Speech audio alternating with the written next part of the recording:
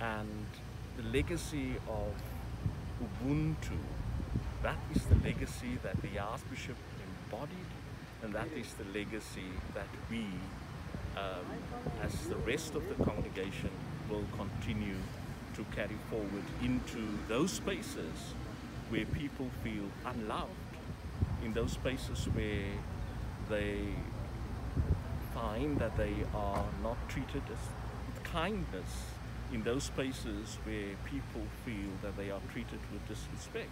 It is in those spaces that we need to enter and once again affirm the human dignity of all people. And that is the legacy that we carry forward with us. I have. How are you feeling? Good, thanks to you.